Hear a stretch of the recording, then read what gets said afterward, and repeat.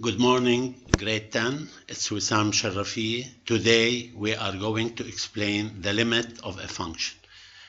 The limit of a function is the value y get as x approaches to a given value. Before we go to the limit, there are certain items we should learn.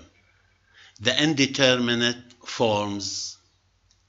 These forms are 0 over 0 or infinity over infinity, plus or minus, it doesn't matter, infinity minus infinity, 0 times infinity, 0 to power 0, 1 to power infinity, or infinity to power 0.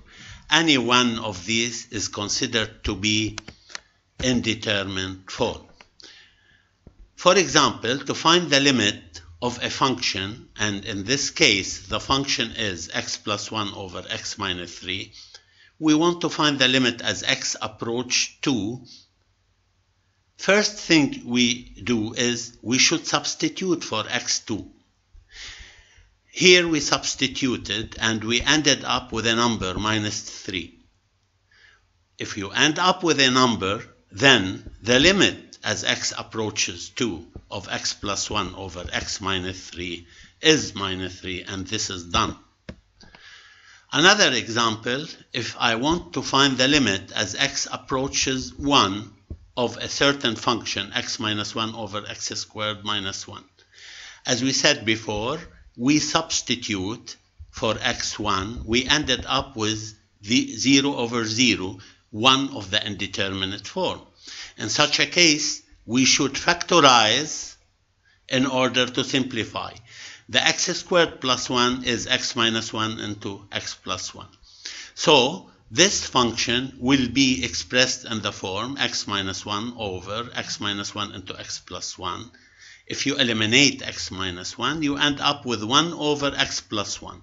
And by substituting, the result will be half.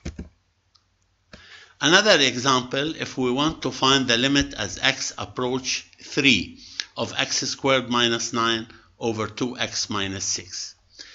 The first thing we do is you substitute. By substitution, we ended up with one of the indeterminate form, 0 over 0. In this case, as we said earlier, you factorize.